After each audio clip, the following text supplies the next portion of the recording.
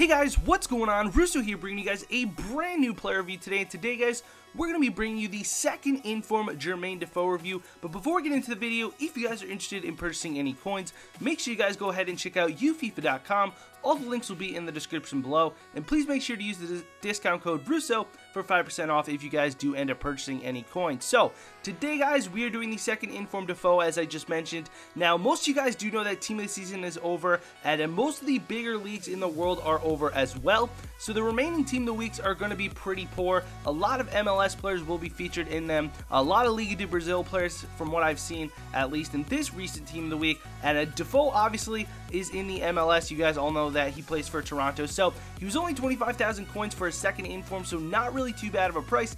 85 pace guys, 83 dribbling, 89 shooting, some very good stats for him. 44 defense, 61 passing, and 71 heading. Like I mentioned before, he did only cost 25,000 coins. 9 goals in 6 games, guys, and I actually did lose a game of footage, so my apologies. So I only have about 7 goals that I can actually show you guys when we do get to the in-game footage. Medium work rates. He is right-footed preferred, and we'll kind of get to that in a little bit. There was something pretty interesting I found out about him when I was playing with him. So 3-star weak foot and 3-star skill moves as well, and he is extremely small, guys. He's only 5'7", and when you do actually play with him in-game, his body statue is just so much smaller than everybody else. It's almost kind of frustrating. So anyways guys, in-game stats, 96 finishing, so a very good finishing, 93 long shots as well. I did attempt a few long shots with him. Most of them, 95% of them were right on target, and some of them even almost did go in. So 96 shot power as well, and 91 volley. So 3-star weak foot and 3-star skill moves, like I did mention before.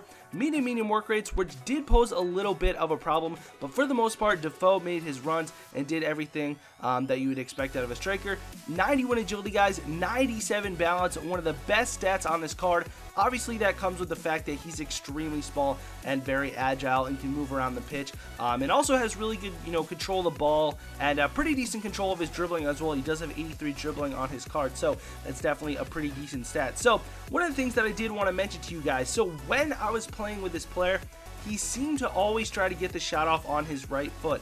Now, there is a trait in FIFA that it's called like prefer strong foot all the time, and they'll try to shoot it. They'll try to shoot any shot they can with their right foot, even when, the ball is perfectly placed on his left foot, ready to finesse it into the goal. He would do an outside the foot shot with his right foot. So really strange. So it was kind of difficult to score some goals with his left foot, but the kind of hybridization that I did with him to get him into a squad, he was placed at the left striker position, so obviously his right foot was inside, so when he was cutting inside, we could utilize his right foot. So if you guys do want to see that team, make sure you guys do let me know in the comment section below. Really cool team that I actually ended up coming with, and it played very well, to be honest. The defense was a little shaky. Really not a big fan of Buffon. I had Buffon in net, but anyways guys, so Defoe was a very good player. I mean, 25,000 coins for a second inform is very good. Like I mentioned before, if you guys want to go ahead and rewatch the in-game clips, you could just tell comparing Defoe's character, I guess, in game compared to all these other bigger players.